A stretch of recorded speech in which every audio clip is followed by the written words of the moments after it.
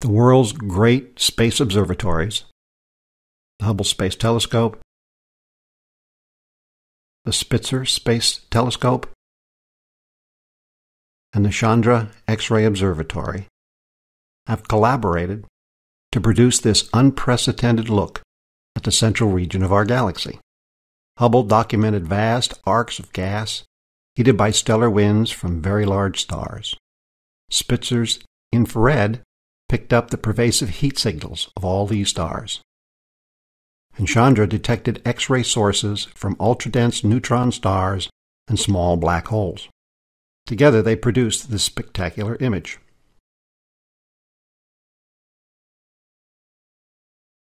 The central object in the Milky Way is known as Sagittarius A star, or Sag A star for short. It is surrounded by so many stars and gas and dust that it is almost impossible to see. Teams of astronomers and astrophysicists have been working on understanding Sagittarius A star for over 25 years.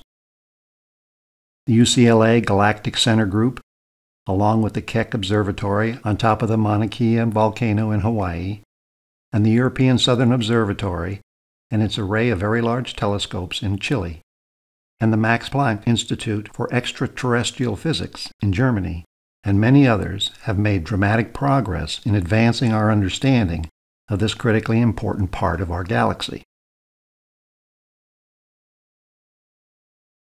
After decades of careful observations, the speeds and orbits of around 45 stars around Sag A star have been calculated. This enabled measuring the precise location of the point they are all orbiting around. The measured orbits also identified the gravitational pull from this point, which in turn gave us its mass at 4 million times the mass of our Sun. But when we look at this point, we don't see anything. This was strong evidence that Sag A star was a black hole, because stars are known to be unstable at much smaller masses. The star S2 is of particular interest because it passes closer to Sag A star than any other. It's a single main sequence star with 10 to 15 times the mass of our Sun. Observations of the star showed that its orbit took it to within 20 light hours of Sagittarius A star in 2002, without bumping into anything. That puts Sag A star's 4 million Sun mass into a very small place.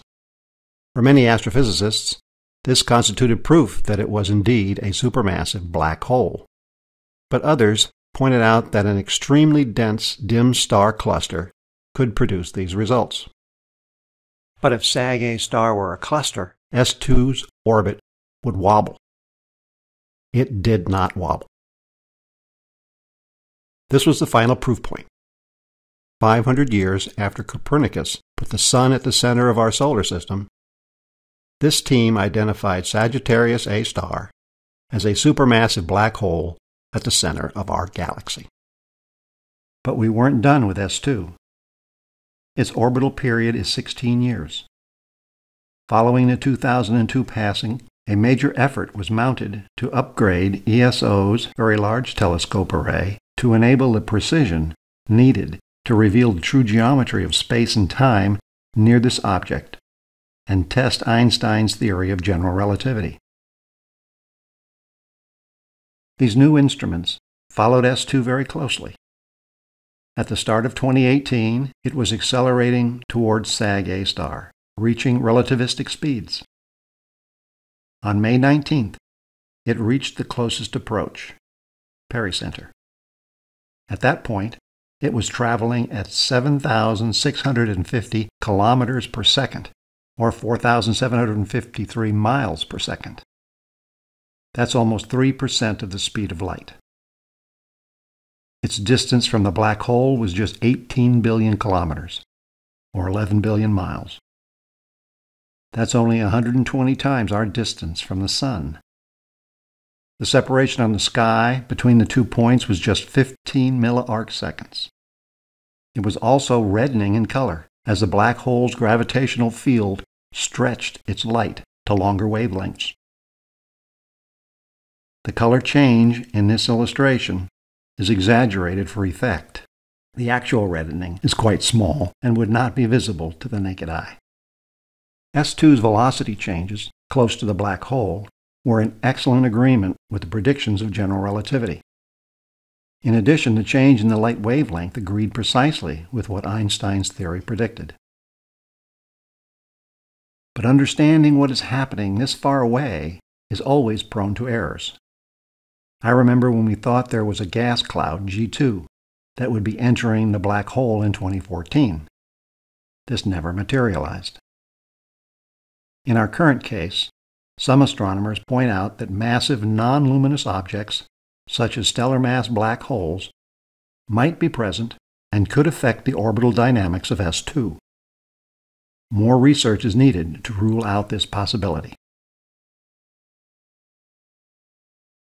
Here's a full dome illustration that shows how Sgr A star might look to viewers on a planet orbiting S2 as it orbits the black hole. We'll cover black holes and why our supermassive black hole might look like this. But first, we'll cover how the ESO, Very Large Telescope, actually measured the minute distances associated with S2 and Sgr A star, 26,000 light-years away.